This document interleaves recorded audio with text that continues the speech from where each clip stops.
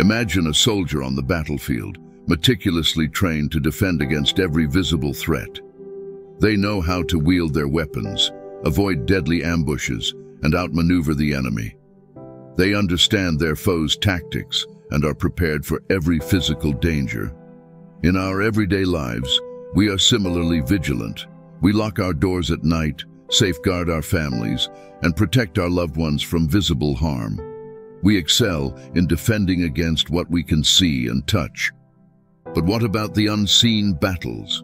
Many of us are ill-equipped to recognize and combat the spiritual wars raging around us. We focus on the physical conflicts while the real struggle happens in a dimension beyond our sight. Paul, in Ephesians, warns us that evil and the devil first attack us in the spiritual realm. These attacks, though invisible, eventually manifest in our physical world. By the time we notice them, the true battle has already been lost. We're left fighting the aftermath, the visible consequences, rather than the unseen enemy. But what about the unseen battles? Many of us are ill-equipped to recognize and combat the spiritual wars raging around us. We focus on the physical conflicts while the real struggle happens in a dimension beyond our sight. Paul, in Ephesians, warns us that evil and the devil first attack us in the spiritual realm. These attacks, though invisible, eventually manifest in our physical world. By the time we notice them, the true battle has already been lost. We're left fighting the aftermath, the visible consequences, rather than the unseen enemy. In Ephesians, Paul is preparing the church for a battle, painting a vivid picture of a fight that feels almost tangible. He uses the imagery of the most formidable military force of his time, the Roman army, to detail the spiritual armor we need.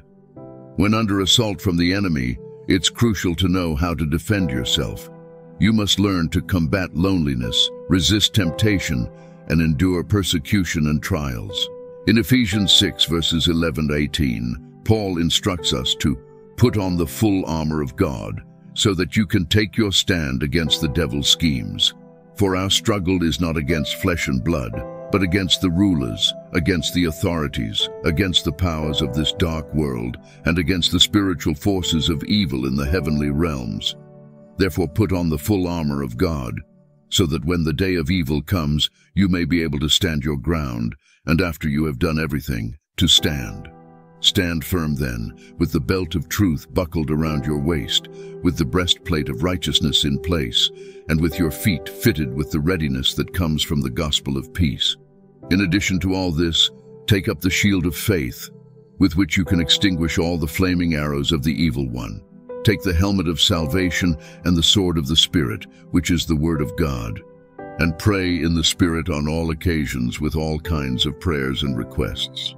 Paul's message is clear. Equip yourself with spiritual armor, stand firm with truth, righteousness, and the gospel of peace. Defend yourself with faith, salvation, and the word of God. And above all, stay vigilant in prayer. This spiritual armor ensures that you are prepared not just for physical struggles, but for the unseen battles that challenge your faith and spirit. Notice how it mentions the wiles of the devil, or the devil's schemes. This implies that the devil has a deliberate plan and strategy to defeat us. The good news is that God doesn't leave us defenseless. The belt of truth resembles the sturdy leather belt that held a Roman soldier's sword. Together with the metal breastplate, it protected the soldier's vital organs. Roman soldiers also wore sandals with metal cleats embedded in the soles, providing traction to stand firmly without slipping during battle. Equipped for combat, a Roman soldier carried a large shield. This shield not only protected him, but also those around him, as Romans never fought alone, but always as a cohesive unit, using their shields in close coordination to safeguard each other. A Roman soldier's helmet was arguably the most critical piece of armor, covering most of the head and parts of the face. Finally, the Roman soldier wielded a double-edged sword, effective for both defense and offense.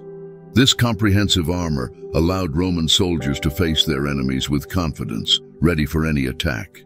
For Christians, our belt of truth upholds our faith. It's the truth that is found in the gospel. It's God's truth that upholds us when the enemy launches lies and false doctrine against us. When the enemy makes you question God's goodness, His forgiveness of your sins, or your assurance of your eternal salvation, we can reject those lies. The next piece of armor is the breastplate of righteousness. It's not our righteousness, but it's Jesus' righteousness that saves us from our sins and assures us of salvation. It's His promise that once saved, we are sealed by God and are forever His. We can never be plucked from His hand. To stand against the enemy's attacks, you need the sandals of peace, with the preparation of the gospel of peace, the preparation that is the study. You not only need to stand against attacks, but show yourself approved to proclaim the gospel of peace, to battle the enemy by bringing the good news of salvation through Jesus Christ. For kingdoms change when men's hearts change. Above all, we are told to take up the shield of faith. So, when the devil attacks with fiery arrows, your faith acts as a shield that does not allow anything past it, a faith that keeps your emotions stable, stability that will make you less prone to emotional swings or becoming fearful. Your faith will not allow the enemy's lies, their threats, or the problem or crisis to control you.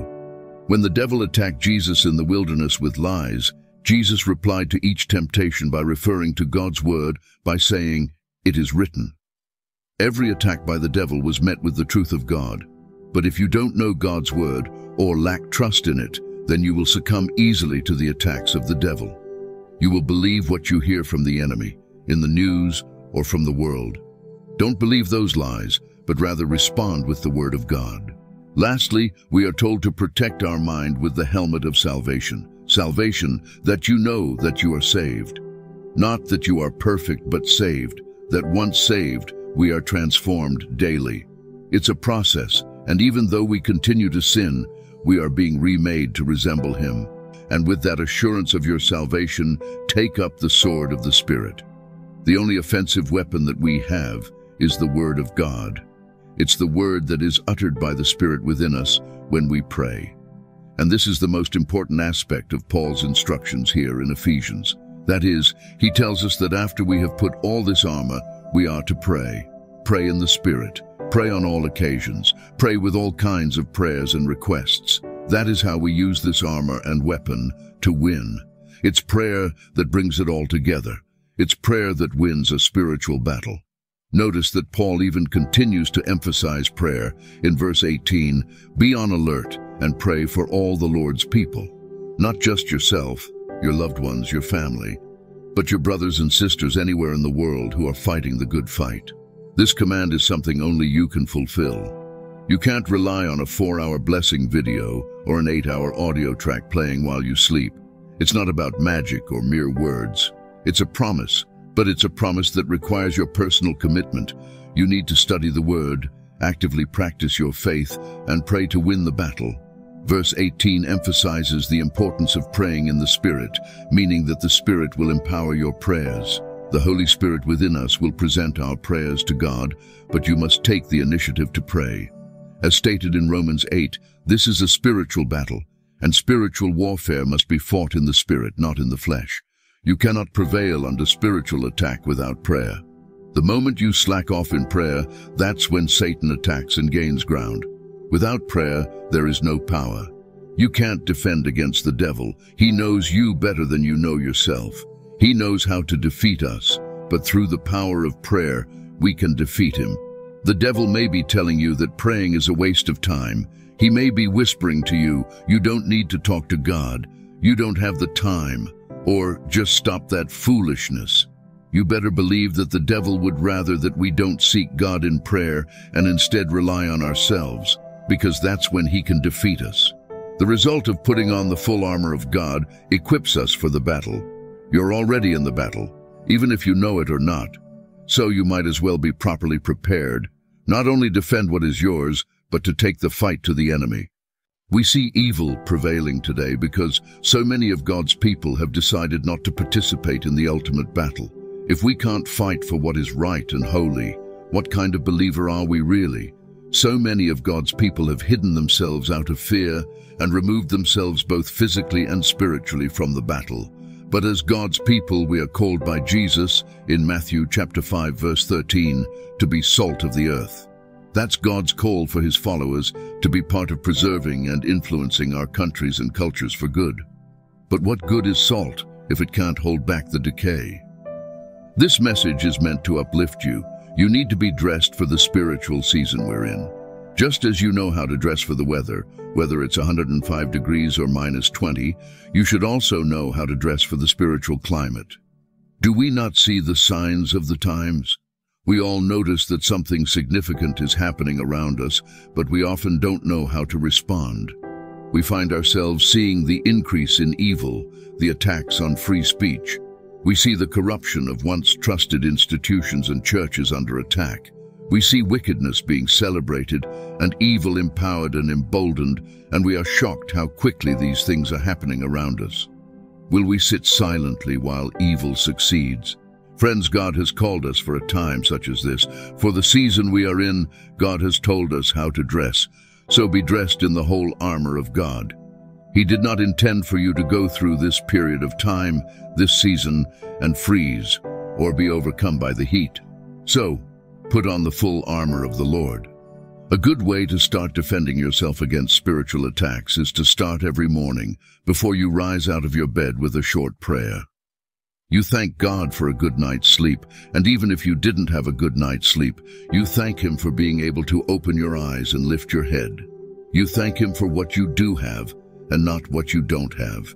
You rest and place your peace and trust in His power and His will. God bless you all.